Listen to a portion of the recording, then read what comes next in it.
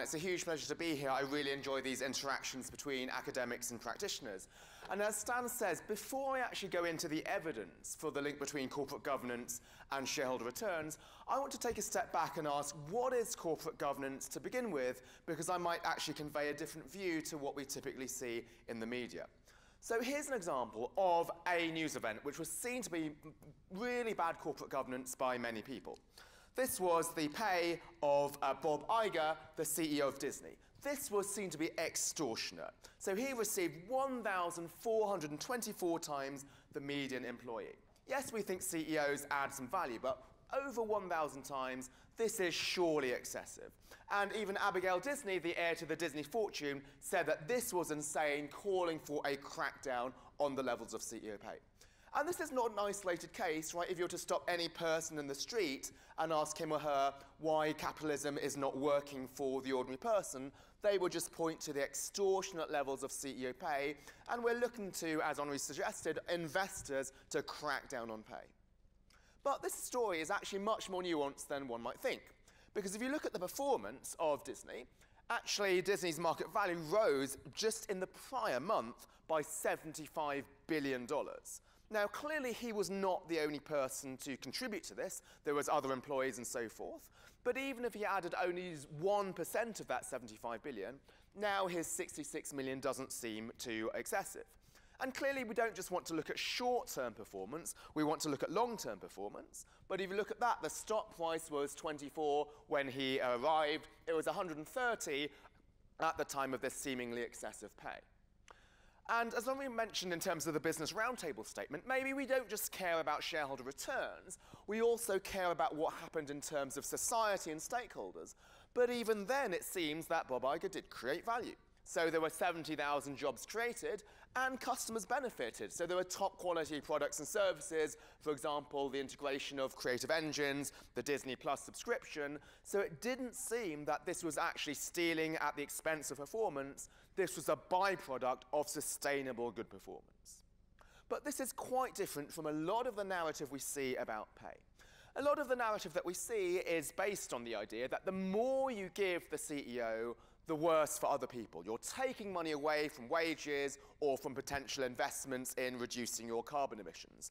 So the AFL-CIO, the equivalent of the TUC in the US, they launch this executive pay watch every year under the banner, more for them, less for us. And indeed, in both the UK and the US, now you have to disclose the pay ratio between the CEO and the average worker.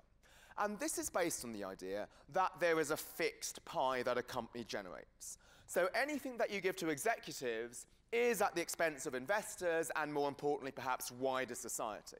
And so that's why we care about the pay ratio. If it's high, the CEO is taking too much of the pie at the expense of ordinary workers. And if that is the case, good corporate governance is to redistribute the pie, give less to the executive so that there's more to go for everybody else. And what I've talked about is the pie split between CEOs and everyone else, but we can also think about how the pie is split between investors and other stakeholders. So again, if you want to look at examples of poor corporate governance or capitalism not working for ordinary people, you can look at this Time article. Every 60 seconds, Apple makes more money than you do in a year. And you can go into this website and actually see other large companies, and those numbers rise in real time as you browse the website to perhaps fuel envy that they're just making this money at the expense of you. And this is why, as Henri suggested, we have things like the Business Roundtable statement suggesting we want to redistribute the pie away from investors and towards other stakeholders. And in his Q&A, he mentioned governments see investors as being responsible for implementing public policy initiatives. Perhaps investors should encourage companies to make less money and instead redistribute this money towards climate change and so forth, because investors should perhaps feel embarrassed that they're earning profits at the expense of everybody. But that is not my view as to what corporate governance is. It's not about redistributing a fixed pie towards stakeholders. It's instead an example of this. So we're casting our minds back to 1981, where Sony released the Mavica, which is the first ever electronic camera. Now, if you were Kodak, would you respond to this? Well, Kodak's sales had just crossed $10 billion, nearly all from film. Now, Kodak had every opportunity to respond to this threat. After all, Kodak had a patent for the digital camera. It invented it in 1975. Do you want to know what one looks like? You've probably got a sleek camera on your phone, but this is what it looked like back then. Not hugely useful to taking selfies, but they did have the potential to develop this into something which was to rival the Mavica. But there was just no need to do that, right? The idea of short-termism and long-termism that Henri talked about is really pertinent. So their own study suggested that digital would replace film, but it would take 10 years. And if you were paid according to short-term performance, maybe it wasn't worth making that investment. And we all know how this movie ended, right? Kodak went bankrupt in 2012. This was a disaster for society. Not only for shareholders, the company was worth $31 billion in its heyday, but also for employees, 145,000 people used to depend on Kodak for their livelihood and their purpose in life. Yet Kodak is rarely thought of an example of poor corporate governance. It's not thought of as badly as a CEO who overpays herself or a company that engages in a share buyback. Why? Nobody lined their pockets at the expense of society. Nobody trousered a massive bonus. CEOs and investors both lost. But the fact that investors also lost does not make it any better for the employees who lost their jobs. So what I'm going to argue is poor corporate governance is the idea of shrinking the pie, and good corporate governance is the idea of growing the pie. So if a company is great, if it's innovative, then it does create more value for society, and investors do benefit, and the CEO is well paid, such as Bob Iger. But if these profits and this high pay is as a result of creating value, we don't need to be embarrassed for those profits and for those bonuses. And in contrast, poor corporate governance is allowing the pie to shrink. And even if the CEO is not well paid, and even if there are no profits, this still could be an example of just allowing a company to be complacent. So if we think about there's two mistakes that a company can make. We can think about errors of commission, which is where you do something which people see to be bad. You overpay the CEO or you engage in a share buyback. That's what we think of being poor corporate governance. But instead, what I'd like to change the conversation to is errors of omission. If you fail to take risks, if you fail to innovate, if you coast and hug the status quo, that is poor corporate governance. So what we should be about, these other things such as climate change and fair pay, those are important. But really, I think good corporate governance is about promoting great companies. How can we create value to society through our core business? If you take, say, Vodafone, they did one great thing. They produced the world's first tax transparency report in the telecoms industry. And fair tax is clearly important. But I think the best thing they did was through their core business, they innovated, they launched M-Pesa in Kenya, a mobile money service which lifted 200,000 people out of poverty.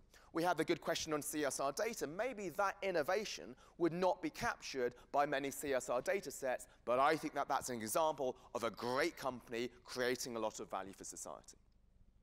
So let's now just get to the evidence. So does corporate governance add value?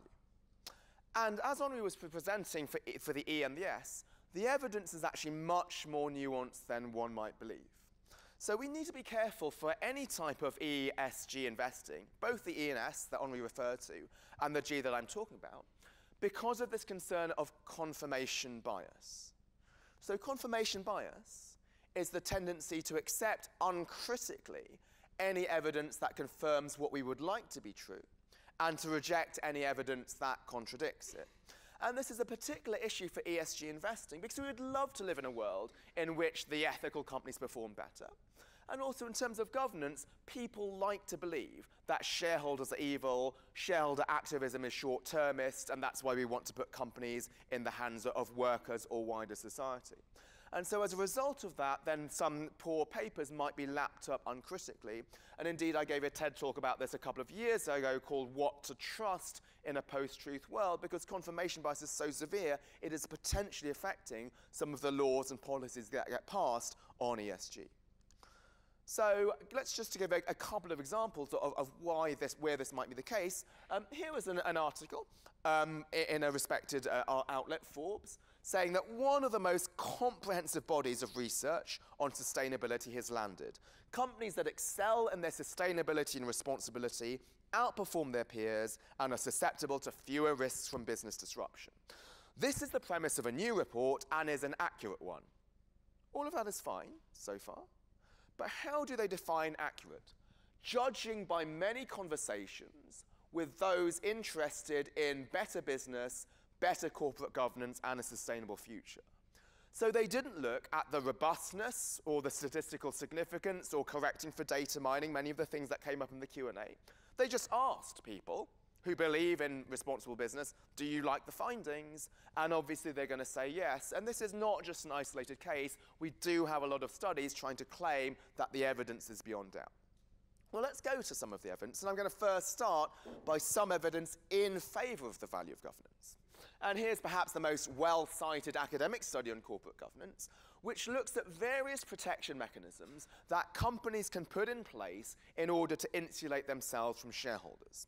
So one is the staggered board. So here, the board of directors' elections is staggered so that only 1/3 of the board comes up for election in any given year. So what this means is that the CEO is underperforming. An activist investor can only get 1/3 of the board seats and can't kick the CEO out. Now you might think, well, that's bad governance, but there is a flip side. What if you believe the CEO is really visionary, would like to pursue a long-term strategy, and activist investors are just short-termist? Well, then she would like to put in the staggered board so that she can focus on the long term without being worried about being kicked out for poor quarterly performance. And that is indeed some of the mantra in Silicon Valley, why some companies will go public with, say, few voting rights for outside investors. So who's right? Well, is it bad governance, or is this long-term behavior? Well, that's the role of academic research, to look at the evidence. And what this paper found was what seemed to be pretty unambiguous over the time period they studied. Companies without protection mechanisms, like staggered boards, and they looked at 23 others, they outperformed their peers by 8.5% per year. But there is a twist. Right, so what they found was a result across all companies, but the evidence is actually not unambiguous. And this is why, in order to put an ESG strategy in, we need to look at these nuances. So a follow-up paper by 2 faculty at NYU Stern looked at the industries in which governance mattered. And they said, well, actually, in certain industries, let's say a competitive industry, it doesn't matter how strong your governance is, because if there's strong industry competition, the CEO probably has to work hard, even if she's protected by a staggered board and all of the other entrenchment devices. So it's only in the non-competitive industries, let's say utilities, that governance matters. And I think this is important because how some investors implement governance, ESG, is through one-size-fits-all strategies. If you don't tick a certain box, if you do have a staggered board, you might be excluded. But actually, the relevance of these dimensions is actually situation-specific. In some settings, actually, your governance might not matter. And so that was a paper in which good governance might not matter if the industry is competitive. And this paper here suggests that actually sometimes good governance might backfire. So they looked at companies where there was a large strategic alliance or a large customer or a dependent supplier, and what happens when these companies go public. And their idea was actually you might want to put in takeover defenses and other protections. Otherwise, when you go public, atomistic investors who don't understand the value of those long-term relationships might encourage you to milk them by hiking up prices to your customers. And what they found in the Journal of Financial Economics was that if and only if you have these strategic alliances, your value at IPO actually goes up with takeover defenses, even though we see these to be poor governance.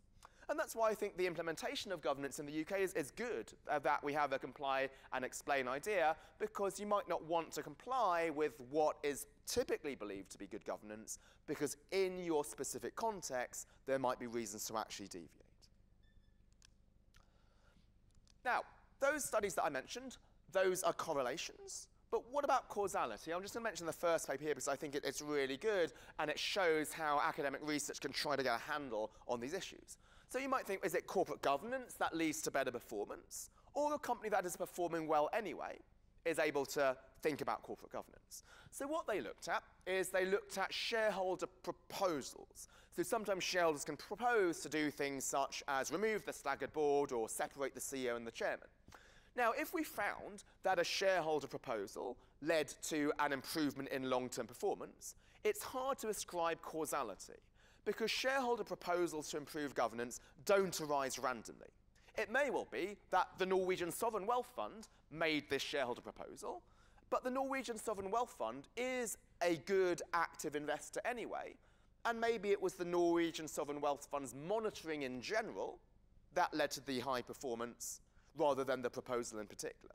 So what they did is what's known as a regression discontinuity. They compared some governance proposals which passed with just 51% of the vote to those which just failed with 49% of the vote. So the idea is whether you just succeed or just fail, that is essentially random. It's unlikely to be driven by a large active investor. Because if the Norwegian Sovereign Wealth Fund was there, they would have dragged up the vote from 49 to 80, rather than 49 to 51. And what they found is that when these governance proposals were passed, then indeed there was improvements in terms of stock prices, acquisitions fell, and actually investments fell as well.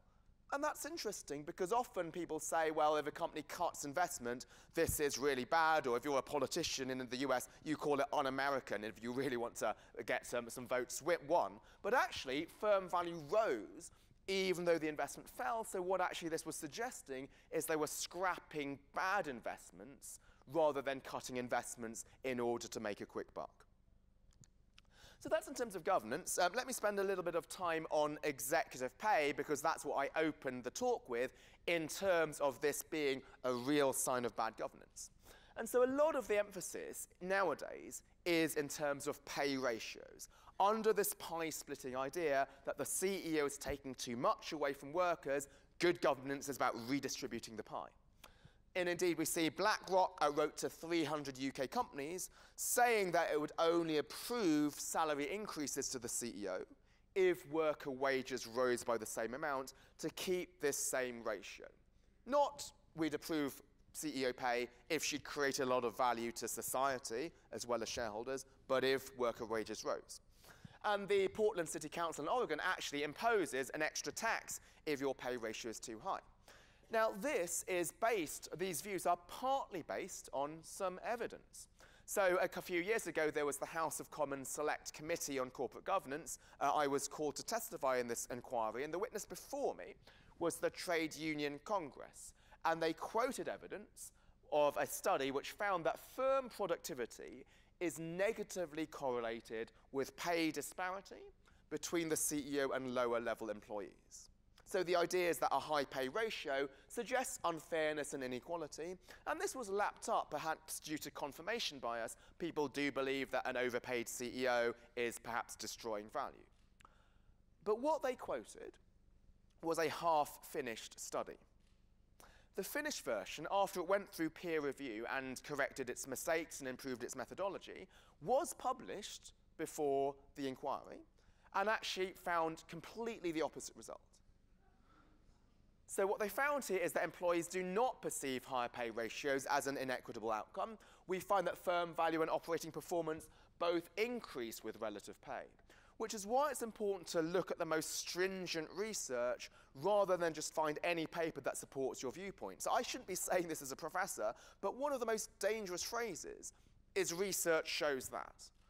Because research can show whatever you want it to show, right? So the anti-vaccination movement was supposedly founded upon some research. So it's important to look at what is the highest quality evidence. Now, let me stress that evidence is not an excuse to be dogmatic. Right, evidence does not mean that there is only one right answer. So we could all agree about the characteristics of cars, their price, their fuel efficiency, their quality, but we would make different purchasing choices depending on our preferences for price versus fuel efficiency. The only role of a car company is to honestly say what the price is and what the fuel emissions are, so we can't have, say, a defeat device as in the Volkswagen case. Similarly here, even if high pay ratios were correlated with higher performance, that doesn't mean that high pay ratios are good, right? We as investors might think, well, actually, equality is more important than firm productivity. That is a fair trade-off to make. The goal of research is to put the facts on the table so that investors and policymakers can make the correct decisions, and different people can reasonably disagree given some facts. So if I don't think the ratio of pay is the most important dimension, what do I think we might want to look at? So I think the structure of pay is really important. So saying a CEO earns £5 million is not very informative, because if she has £5 million in just cash, then she's not really accountable for performance. But if she has £5 million in shares that she has to keep for 7 years, then she is an owner in the firm and has incentives to build firm value for the long term. So what this paper looked at was how much equity the CEO owns in her company. And what they found is if you have a very simple strategy of buying companies where the CEO has a large stake in her firm and shorting companies where she owns little, you'd earn 4 to 10% per year, depending on how you define a little and a lot. But your mind should already be thinking, well, is this correlation or is this causation?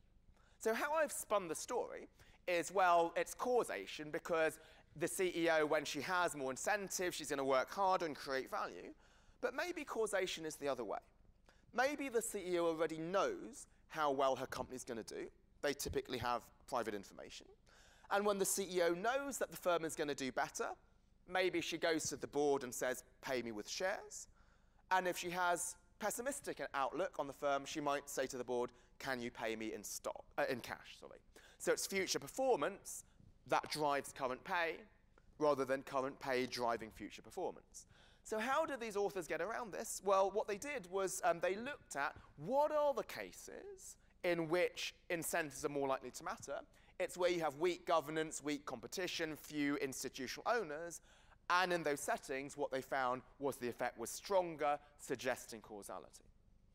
Now, just giving the CEO shares is not going to help if those shares could be sold immediately. You could be, say, Angelo Mozilo of Countrywide, who allegedly wrote subprime loans, increased the stock price, and cashed out $140 million before the financial crisis.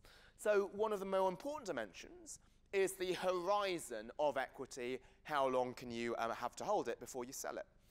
And these are my final pieces of evidence slides. And one of them is my own paper, which looks at what happens when a CEO's equity vests. So let's say we're here in 2019 in November.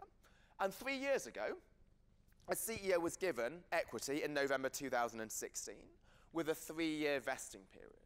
Now, typically, CEOs are allowed to sell their shares once the vesting and holding periods expire. And they do because they want to diversify. And so what this causes the CEO to care about the stock price, particularly now in November 2019. But notice what causes her to care about this now was an event that happened 3 years ago, the decision to grant equity. And what we found is that when the CEO is likely to sell shares, she will cut R&D, cut investment, and focus on short-term earnings targets.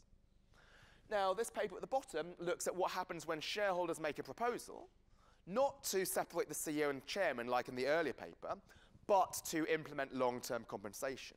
And they use the same regression discontinuity approach, comparing long-term proposals which succeed with 51% and they fail versus those which fail with 49%. So after a proposal to implement long-term compensation is implemented, what do you think happens to profitability? It drops. But it only drops in the short term. In the long term, it increases. What happens, but we don't just care about shareholders, we care about society. What happens to innovation? That rises. The number of patents rise, the patent citations go up, and that's a measure of the quality of patents. But also various measures of CSR. Somebody asked about data. This is from the MSCI ESG data set. they found that various measures of your performance with relation to the environment, customers, society, and in particular workers rise. So again, this supports the pie-growing idea. So many of us here, or perhaps all of us here, are all about business serving wider society rather than just shareholders. That's why we're at an ESG conference. But what this suggests is the best way to serve wider society is not necessarily to take from investors or take from the CEO and cut their pay and redistribute it, but actually to change the structure of pay, because when you give the CEO long-term pay, then she has a slice of the pie, therefore she has incentives to grow the pie by treating her workers better, because then when you have an engaged and a motivated and a well-trained workforce, then firm value in 7 years is going to go up. And so that takes me to the final slide before I open the Q&A in terms of the implications for investors. So the first one is to highlight that corporate governance is not just for ESG investors. So over my 12 years as an academic, this has really changed. So previously, governance and E&S, they were seen as niche for just a couple of socially responsible funds. But this is critical. So it could be that an investor only cares about maximizing financial returns. But even if so, you should care about governance because this affects the likelihood of creating long-term value. And one of the biggest pieces of evidence against ESG investing is the idea that actually the average SI fund underperforms. But that's because, well, they might have incorrect measures of corporate governance, something based on pie splitting like the pay ratio, rather than things like the horizon of pay. So this means that to the extent to which we want to implement, to choose on governance, or actually change governance, some of these pie-growing ideas are, I think, more beneficial. And indeed, some good developments we've seen recently is the Council of Institutional Investors in the US and the Investment Association in the UK recently came out with new pay policy guidelines, not so much about changing the quantum of pay, but changing the structure, and in particular, trying to ensure that the CEO continues to hold shares after she departs. So one example, it could be Paul Polman of Unilever, who's left but still has to hold 500% of his salary in shares. That gives him a horizon well beyond his tenure and means that they think long term, not just for the years that they're in office. And so this is of interest to you more generally. I've just written a book about it called Grow the Pie, How Great Companies Deliver Both Purpose and Profit, about responsible business, but about how investors are not the enemy, but they are the solution to the problem, how actually investor returns can be achieved together with greater value to society. And on the website here, I've just updated it with many events that happened after the book was finished, such as the new pay structures that were recommended by the Investment Association and the CII. But thank you very much for your attention. I'm really happy to take any questions that anyone has.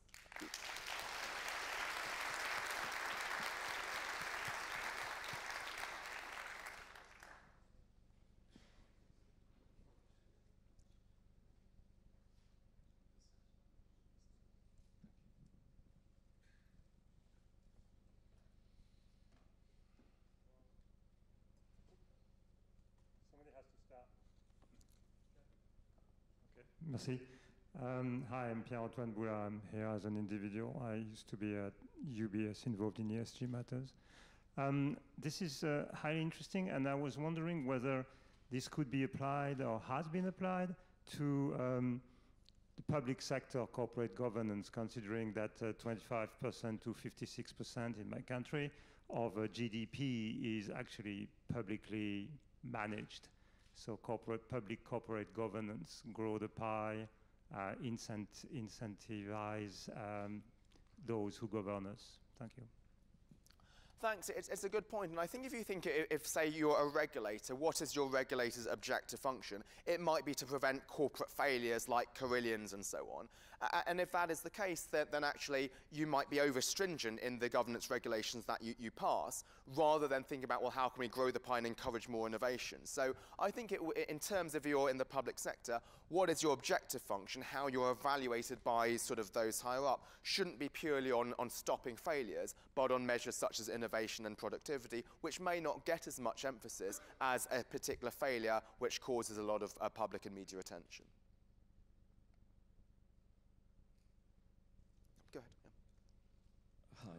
Drago Endic, Oxquant and Soft Finance. You actually mentioned now regulatory compliance, Yeah. because we don't have time for long run. So you would assume that regulatory compliance, GDPR, Clean Air Act, etc., is going to affect that.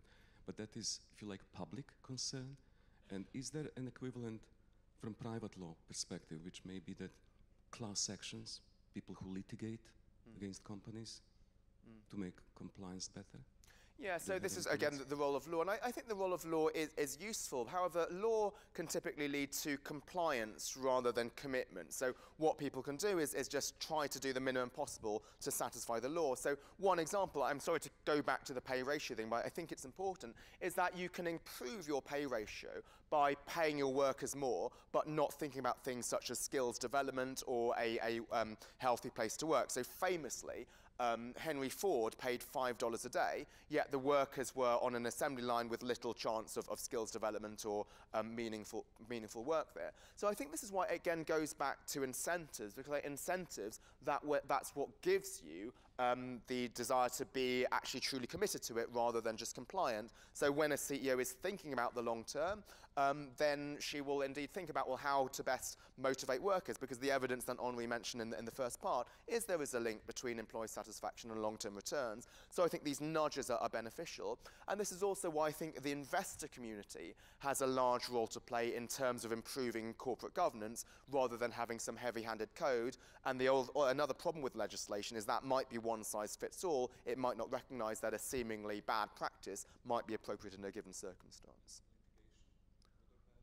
Yeah, well, so again, with litigation, you don't know what, sometimes litigation will look at errors of commission. So it might be if there's an overpaid CEO, then you might have an issue there, but it could be that the pay is actually justified given a lot of value creation. So again, these things might be driven by pie splitting rather than pie growing.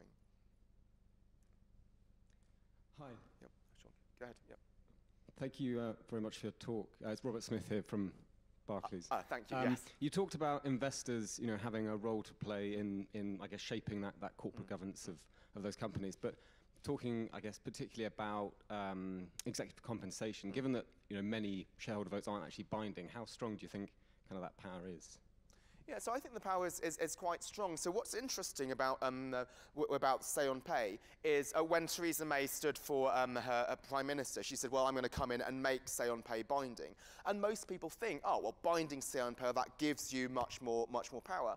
But actually, again, what's useful is to look at the evidence. And so there's a study in the Journal of Financial Economics which looked at countries around the world and looked at ones in which Say on Pay was binding and ones in which Say on Pay was advisory. And they found that actually advisory Say on Pay was more effective at both reducing the level of pay and tying it more strongly to performance. Now, the differences were not huge, but there were some differences there. And so one interpretation of this is actually if Say on Pay is binding, then investors might be less willing to vote against something because it might cause a lot of disruption if you can't pass your pay law. And so that's why I think evidence is really useful. And so I actually give Theresa May credit for doing a U-turn on this. Now, whenever people do U-turns, then the media gets angry, but instead what happened was there was a public consultation. There were people who submitted the evidence, and perhaps based on that, then they rethought it. So I think, well, what is the other way in which, say, investors can improve things other than Say on Pay? It might actually be to change their own investment, their own compensation. So how investment managers are paid, when that is according to the long term, and when they have a lot of skin in the game, then they will have incentives to hold companies to account for these longer term things, such as development of human capital. Henri was rather modest, but he has a paper himself in the Journal of Financial Economics, which shows that the greater the stake that a mutual fund manager has in her own fund, the greater the performance. And so that sort of makes sense, is that then you do have the incentives to monitor rather than perhaps be spread too thinly and engage in, say, tick box governance. Here. Yeah, go ahead. Okay. Oh, okay, sure. Hi, this is Pierre from HSBC Asset Management. I'm curious to know your views on share buybacks, because I agree the pay structure is important, but a CEO who is being paid with shares, they have all the incentives to do share buybacks, and it's not to return value to shareholders, it's actually to pay for himself the shares in the future. So I'm not sure about the incentives of share buybacks, how it works. I could probably speak for 1 hour on share buybacks. I only have a couple of minutes because of the break. But again, this is a topic where the evidence is really misportrayed. So the idea is a share buyback is perhaps the second most evil thing about companies after CEO pay. You engage in a buyback in order to boost your pay. You take money away from workers and you take money away from investment. That's what people believe. If you look at the evidence, there was a seminal study in 1995 showing that the stock price increases when a share buyback happens, and it continues to go up. So that's against the idea that it's temporary and it goes down. That study was in 1995. It was redone by the same guy, Theo Vermeulen, in 2018, looking around the world, not just in the US, and also the results still held.